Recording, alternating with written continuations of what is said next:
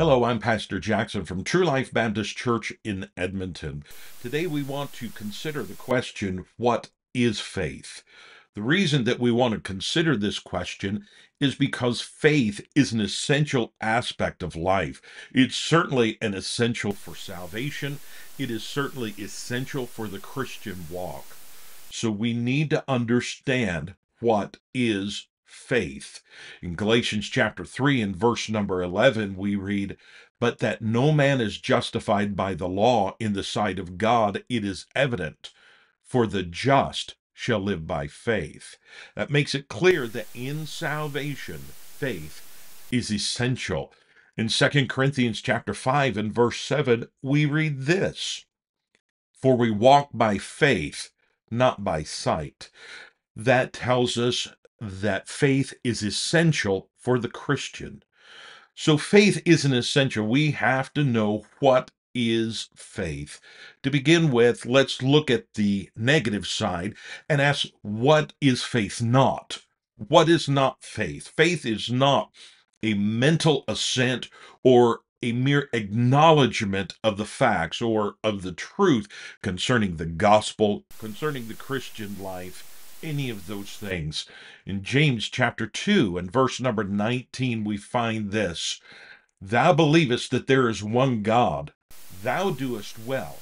The devils also believe and tremble." What that tells us is that the devils, the very demons of hell, understand and have a mental assent that there is a God. They know that to be true. And yet, the devils themselves will not be saved. Jesus said that hell is prepared for the devil and his angels. So that is the final destination for these devils who believe in God. So faith is not a mere mental assent. It's not merely acknowledging the fact of our sin, the fact of our need of a Savior. It's not merely acknowledging the facts laid out in the Word of God. It is much more than that. We also need to understand that faith is not feelings. Your feelings and my feelings change from day to day. Some days when we get up in the morning, we're happy and we're excited about what the day holds. Other days we get up in the morning, we are not happy, we are not looking forward to the day. Why the difference? Because of our own feelings. Our own feelings change from time to time.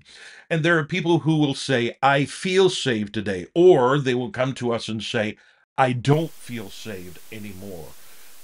Our salvation, our Christian walk, is founded on faith. It is not founded on our feeling. That is like building on quicksand. Our faith must be founded on the Word of God instead. But another thing we do understand is that faith is not a creed or some statement of faith. So no one is saved or has a serious walk with God who says, "I belong to a certain faith," or who says, "I hold to a certain creed." That does not lead to salvation. That does not lead to a serious walk with God from day to day. Those things are not faith. But what is faith? Faith is essentially two things: believing God's word and acting on it. We have this laid out for us very clearly in the scripture.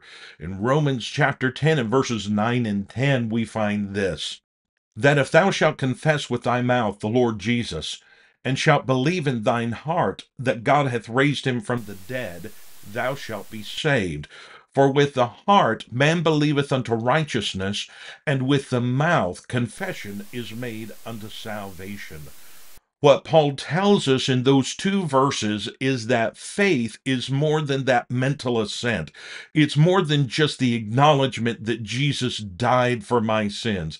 It's more than the acknowledgement that Jesus rose again. It is believing God's word and acting on it, following up on that belief with actually reaching out by calling on the Lord. As Romans chapter 10 and verse 13 tells us, "For whosoever shall call upon the name of the Lord shall be saved." As it concerns the Christian life, the book of James tells us this in James chapter 2 and verses 17 and 18. Even so, faith, if it hath not works, is dead, being alone. Yea, a man may say, Thou hast faith, and I have works. Show me thy faith without thy works, and I will show thee my faith by my works. What James is talking about is the believer, the Christian, who has placed their faith in Christ. They believed God's word and they acted on it by calling on the Lord. But now they need to walk by faith. So they believe God's word and they act accordingly. They follow that. That's what real faith is. Faith is not saying, oh, I believe this, but not following through with that. Faith is saying, I believe what God says is in his word, and therefore I am going to act on what God says in his word.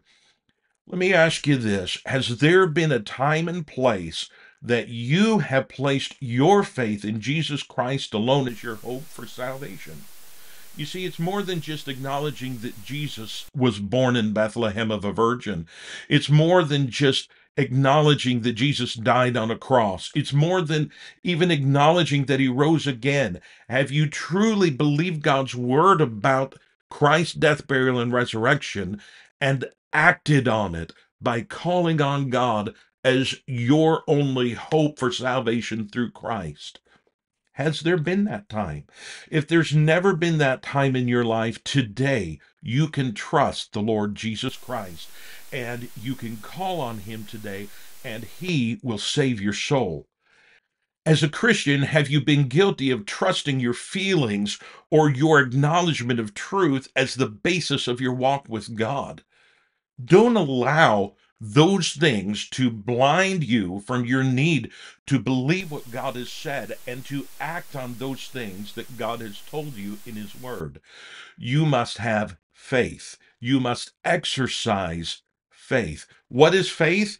It is very simply believing God's word and acting on it. Thank you for taking the time to listen. If this has been a help to you, please consider liking, subscribing, and hitting the bell button. Also consider sharing this video with others so that they can also be helped with this Bible truth.